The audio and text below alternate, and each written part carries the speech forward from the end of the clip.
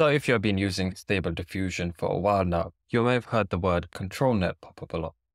And it seems like the chosen technique to just instantly make your images look better.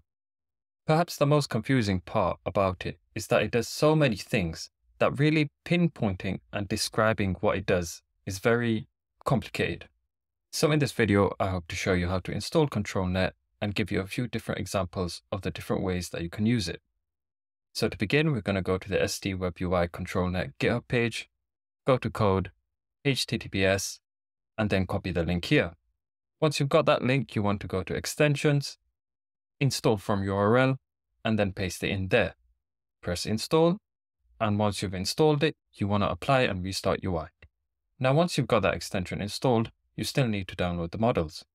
So you want to come to this Hugging Face page. And remember how I was saying that ControlNet, it's very hard to pinpoint what it does.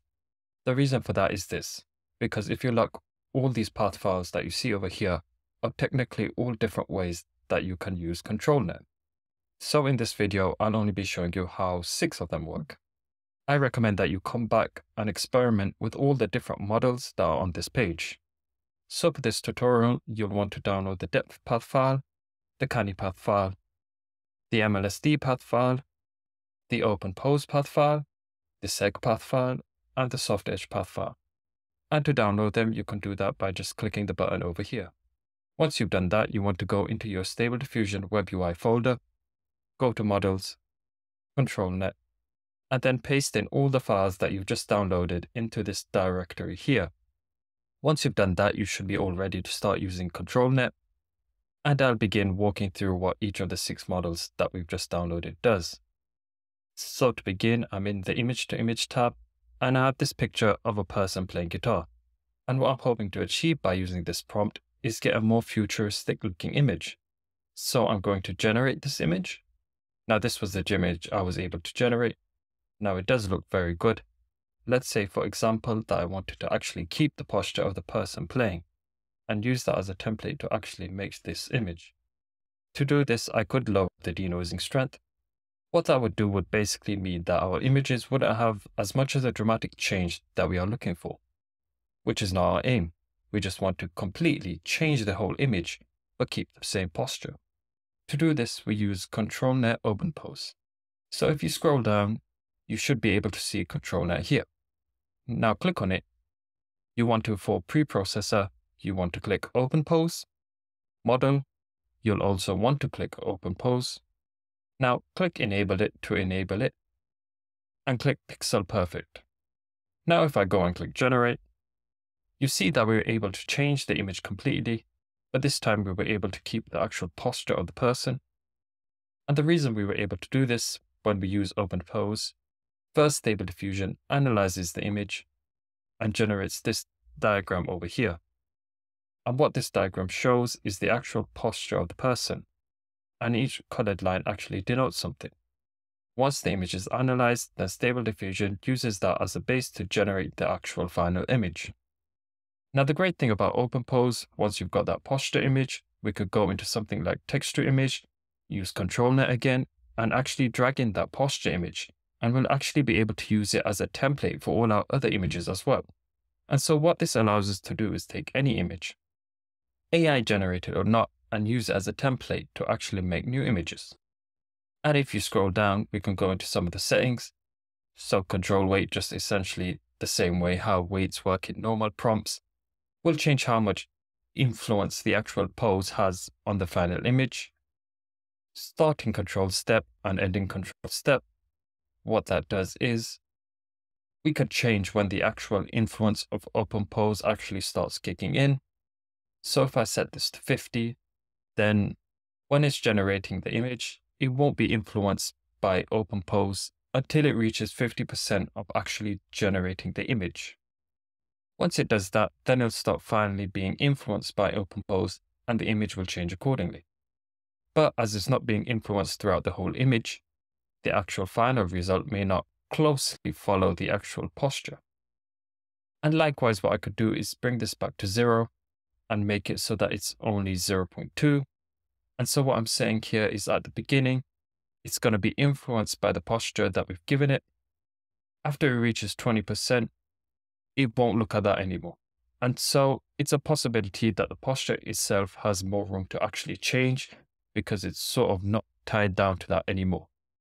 There is also a low VRAM option if you're getting memory errors. And you also notice that before we actually started generating, I said to click on Pixel Perfect. And the reason for that is if you do that, you won't have to mess around with actually getting the right resolution on your images. By keeping it pixel perfect, you'll be automatically match the image. And just to reiterate, let's say you really want to use the pose again in further images, all you have to do is scroll, and on this file here, so on the actual pose file, right click, save as, and then you want to scroll, and then when it says dropped image here, all you want to do is drag your image, and then you can use the actual pose in further images. So moving on, let's say we want to actually keep more than just the actual posture of the image. Let's say we want to keep the actual structure of the guitar we used, or the actual clothes he's wearing, or the way his face is turned. We can't do this with OpenPose, but there is other options. So if you scroll back down, so this time instead of using OpenPose, you want to change that to Soft Edge HED Safe. And for the bottom, you want to actually click Soft Edge. Now if I go and generate my image, now what you'll be able to see is that the image looks a lot more closer than it did when we were using OpenPose. So stuff like the guitar itself actually looks a lot more similar than it did previously. And the reason for this, instead of actually generating just the actual posture of the person, Stable Diffusion analyzed the image and generated this sort of soft drawing of the actual person. Then using this as a template, it generated the final image.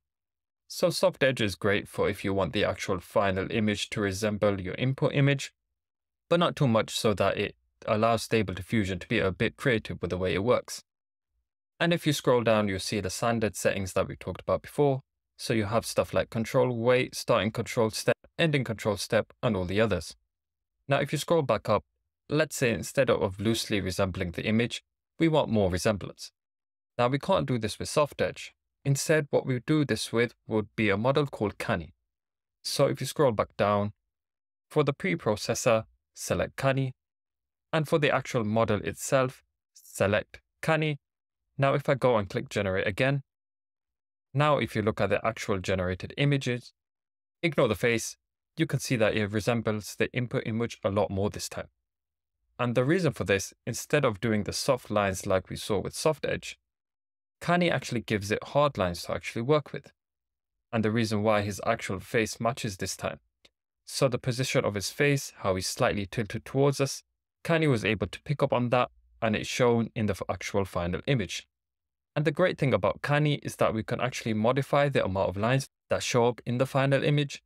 And what I mean by this is that if you scroll down, you'll have these two values along the standard values that you come to expect. So we have Canny low threshold and Canny high threshold.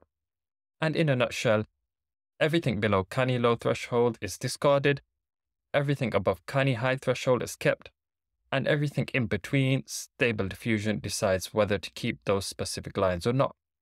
So what I could do is, if I wanted even more lines, is that I could take this Canny low threshold down and take the Canny high threshold all the way down too.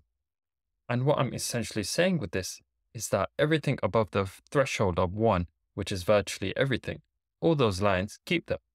And the effect of this you'll see right now. So if I go click generate, so we generated our image, but now if you actually look at the Canny map, you can instantly see the Canny just sort of went haywire and sort of drawed all the lines that it could see.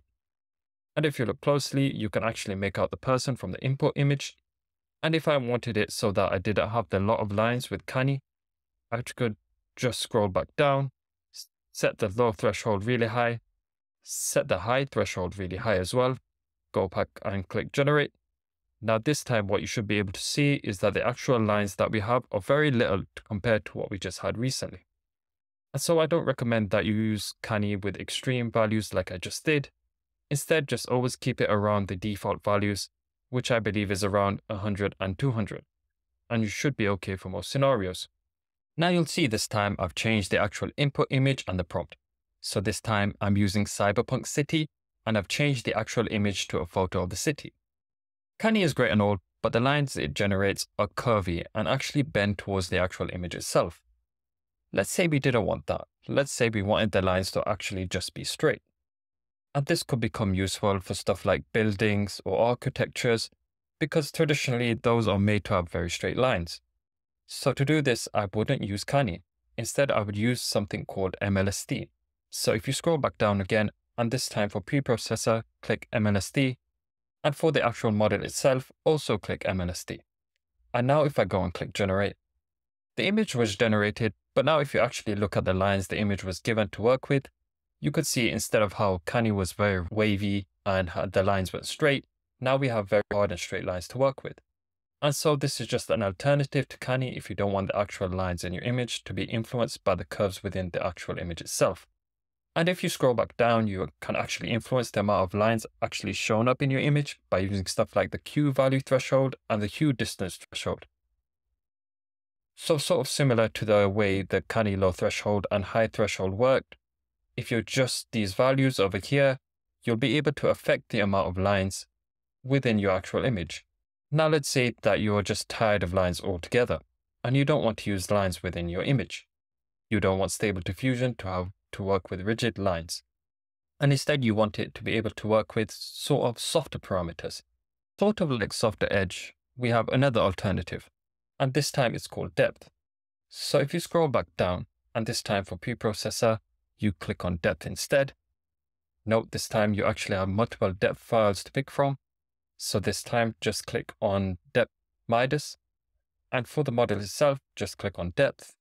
And now if I go click generate, the image was generated, but this time instead of having hard and soft lines to work with, Stable Diffusion just gave it a sort of soft template to work with. And so depth is really useful if you want to get the actual outlines of the actual objects within your images, without picking up on all the extra details that Canny or MLSD would have actually picked up on. Now the last model I'm going to show you today is a bit more trickier to use than the rest. And personally, I'm still trying to figure it out properly. And it's called Segmentation. So before we begin, I've actually changed the image itself. So this time it's of a car, and in the prompt I put in a red car. Now to explain segmentation is probably easier just to actually show you. So if you scroll down, and this time for preprocessor, select seg. And if you notice this time, you actually have 3 options to pick from, like we did with depth. So for this tutorial, you want to click on the middle one. If you do want to use the other 2, that's fine as well, but you may just have to wait a while as the models are downloaded automatically to your PC. So selecting the middle one. And now for model, you'll also want to click seg. And now if you scroll to the top and generate the image, now this was the image we were able to generate, and it is a red car, so the prompt did work well. But the more important thing you should notice is that Stable Diffusion actually generated a segmentation image this time. So it looked at the car and was able to segment all the different parts within the image. So right here we have the car, now we have the road, and we have the trees in the back. And these colors actually all mean something. So this shade of blue that was used on purpose. And if you go to this Excel sheet, which I'll link in the description below, it basically highlights what each color actually represents. And the way segmentation works is that once it's segmented the image, you should actually be able to mention the object by name as long as it's actually in the Excel spreadsheet. And Stable Diffusion will actually just change that part of the image. You can see that it's a really powerful tool once you get to know how to use it properly. And so that's all for today's tutorial. Let me know if you found it useful, and I'll see you in the next video.